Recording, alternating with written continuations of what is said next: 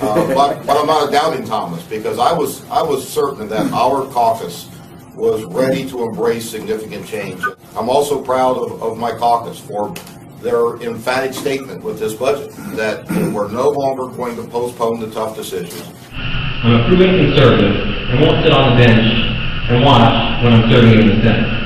I'm always going to be on the front lines, fighting for the values that we hold dear.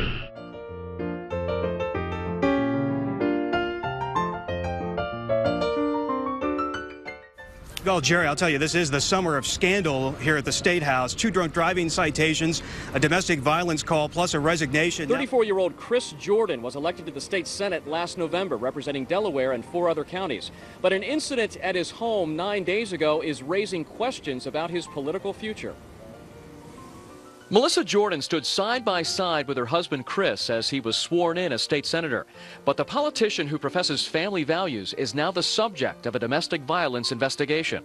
Melissa is in politics herself, appointed this year as the Delaware County Recorder. 2 Monday nights ago, she called 911 from their Powell condo. The line disconnected, then the dispatcher called back. Just please get somebody here.